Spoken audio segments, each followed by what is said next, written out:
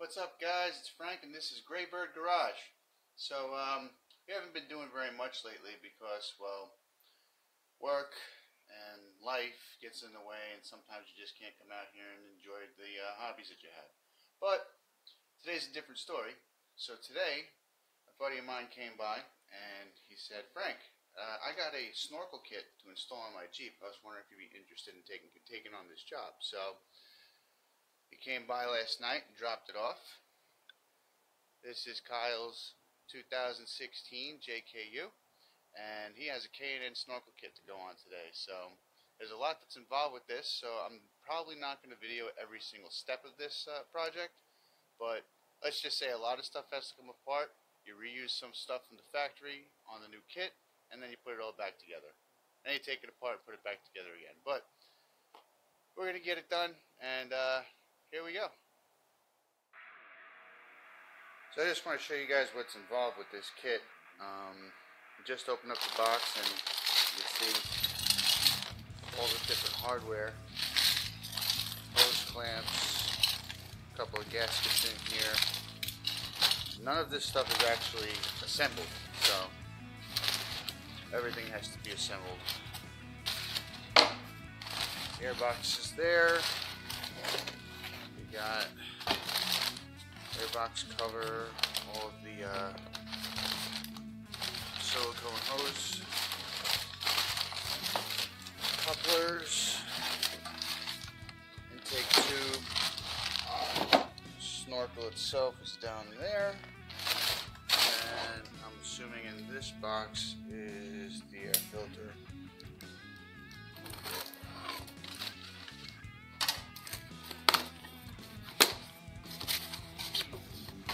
And there's the air filter. It's a pre-oiled K&N air filter. Ooh, and it comes with a sticker. Alright, so you can see there's a lot of pre-assembly that's involved with this before we could actually get to taking anything apart on the Jeep. But there are some things that you need to use on the Jeep also, like the air intake temperature sensor goes in the bottom of the intake tube here, and one of the pieces of the old airbox has to go in this spot over here. So we're going to go ahead and do all our pre-assembly first before we even touch the Jeep, and we'll go from there. Hey guys, so I got the stock intake off the Jeep already. That doesn't take very long to do. There's literally two 10mm bolts and one hose clamp that holds it to the vehicle.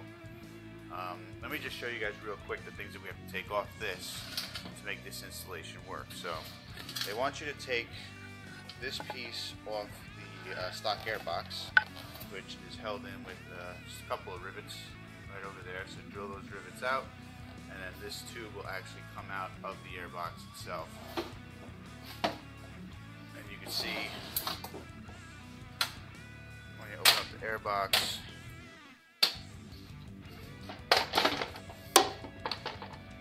this whole tube will come out as one piece.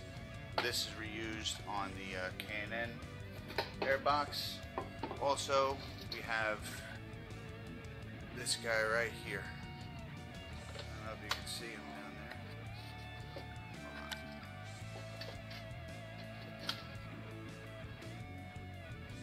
This guy right here. That is your air intake temperature sensor. Comes out of the bottom of the tube right over here. Should twist and pop right out, and then that'll go in new intake tube. Here's the new intake tube that goes in the grommet that you install right there. Also for your crankcase ventilation, that has to get installed on the tube, and that's where that came from. But they give you a whole new hose for that. So we're gonna keep going on this. Oh, and just to let you know, that piece off the airbox installs over here on this airbox. So we're going to continue with our pre-fabrication, pre-installation stuff before we actually get to work on the Jeep. But I had to show you that because it's very easy to take the airbox out, and these pieces have to be transferred to make this work. So let's keep going.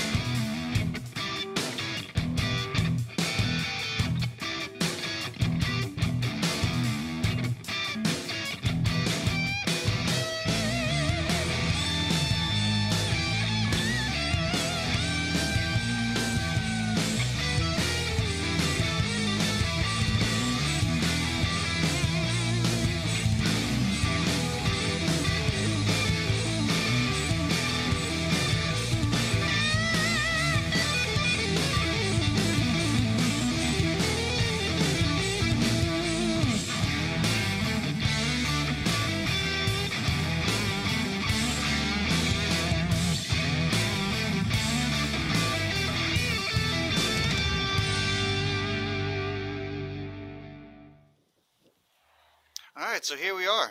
Everything's all installed so far. You can see the new air box, new intake tube. This is the new tube that goes to the crankcase ventilation area. Down over here, the old sensors reinstalled. I don't know if you can see it, it's all the way down there.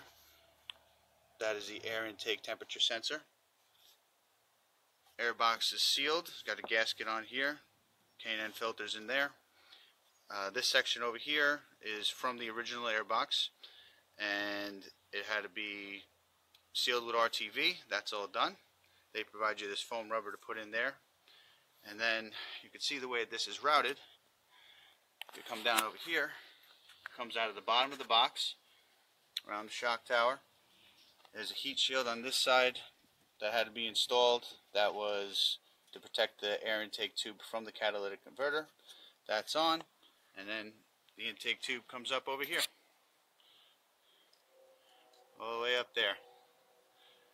So next thing is just put everything back together, but before we do that, there's a section of the fender that has to be cut out. Now, one of the things that has to be done is this piece over here. There's spot welds that held that on. Spot welds have to be drilled out, and that's removed, and the section that has to be cut is actually underneath there. They provide a template for your cuts, so everything should go well with that.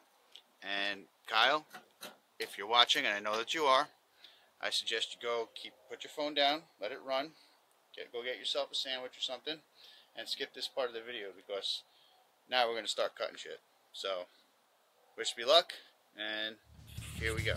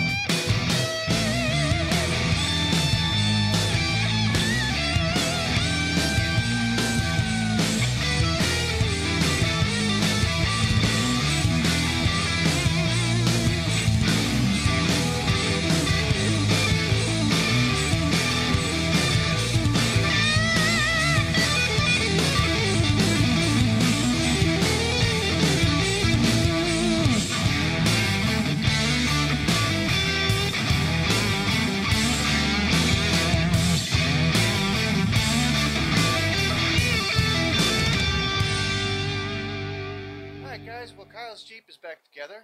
The K&N Snorkel kit went on pretty well. You know, it comes with a really nice set of instructions, so if you follow the instructions, everything will go together pretty nicely.